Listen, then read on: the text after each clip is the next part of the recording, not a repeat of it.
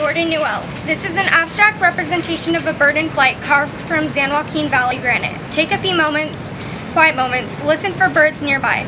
Do you see any real birds taking flight? All right.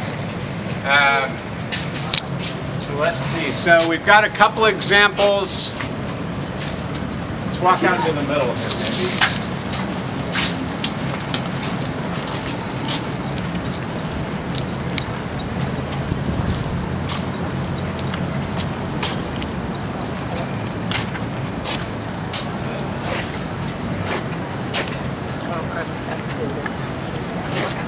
So one of the only facades that's been removed is above Bluebird here. This is the Crest building. It had an aluminum square facade covering up the second and third floor. Kind of the same material as the B-Max here to the left, except it was large squares. I used to have a picture in my office from 1958 and it was already covered up. So again, this is a national trend for cities thinking they needed to compete with the suburban areas by being more modern and covering up their old-fashionedness.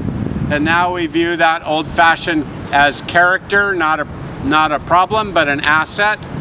So those floors are still vacant, but they're uncovered. So now you can actually show people what's going on up there so that they can potentially become tenants.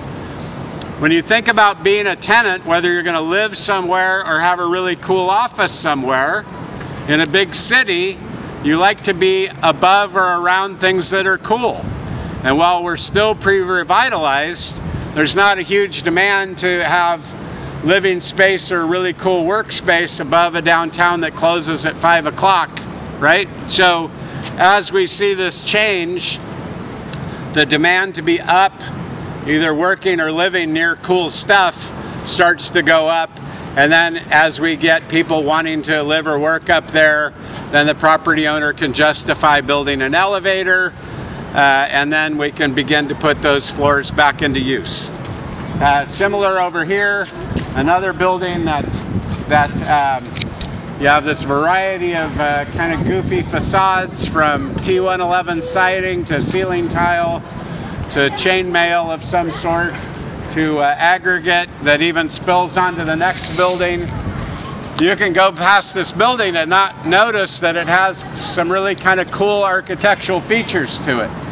So as we pull this down, as demand goes up and we get these buildings filled with interesting shops or businesses, then it would justify getting people to live or work up there, which brings more people per square acre down here, and then hopefully getting a property owner who with some simple paint can actually make that architectural detail up there pop, where right now it's all sort of a tan color, so you don't even really notice that there is a little bit of interesting architectural detail up there. Similarly, this gray building over here, property owner that I talked with that didn't even know there was a second floor in his own building because someone had taken down the stairs.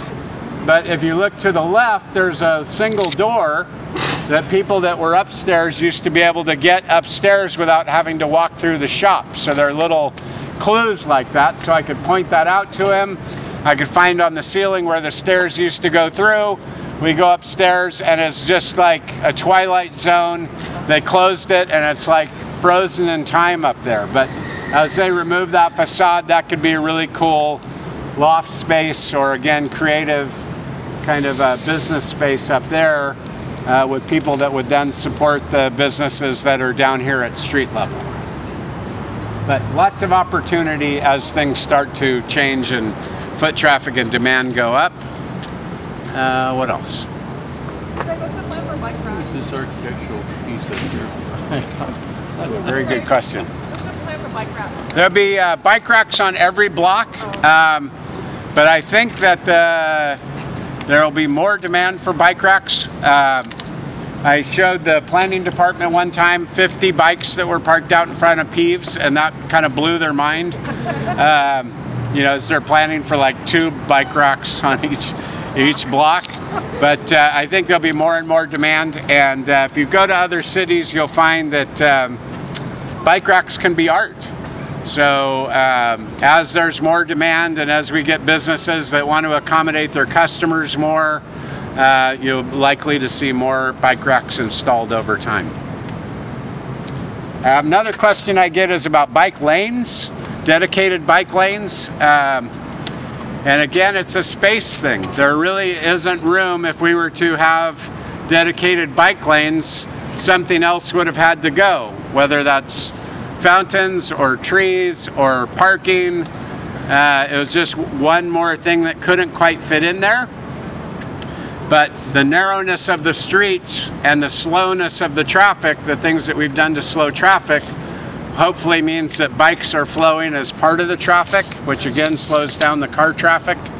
And everyone's kind of using the same busy, confined space rather than everyone having their own delineated space. It's not perfect, but you kind of have to work within the space that you have. All right, we'll make the last part of this quicker.